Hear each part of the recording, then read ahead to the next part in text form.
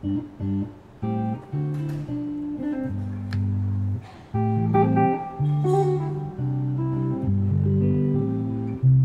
got the job at Fender Custom Shop 14 years ago in 2000, and I joined the Master Builder Club, if you can say that.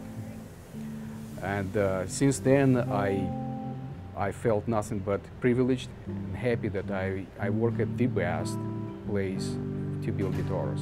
I mean, we can build pretty much anything we want, and we build it for everybody.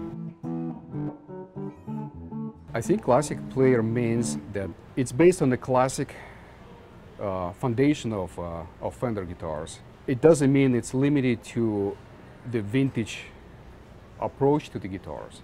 It's more open. You have much more room to collaborate with the sounds, collaborate with the hardware, with the setup, with some of the options.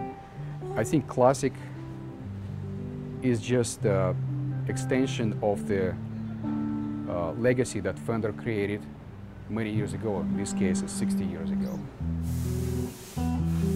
I want to design something that fits the classic Fender parameters of Stratocaster, at the same time more approach to the modern style.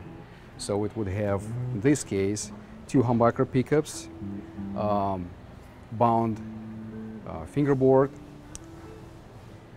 large headstock, which we started using in '69. And the feel of guitar would probably satisfy some people from more likely blues, rock music.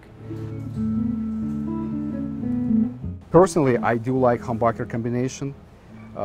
Like on this guitar, you obviously got the selection between humbucker, single coil, 2 pickups together, single coil at the neck pickup, and just a humbucker pickup at the neck. So you pretty much got the whole spectrum of the tones, from single coils to humbucker pickups, whether it's on the bridge or neck position. It's kind of toned down.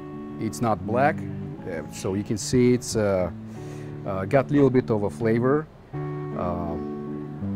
Personally, I like metallic finishes, and probably Mercedes Blue is kind of my choice of preference.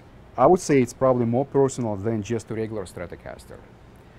You have more option when it comes to a tone, since you're not only using single coil pickups, you have option of humbucker pickups, which is totally different sound, especially if you play different type of music. You don't have to even switch guitars.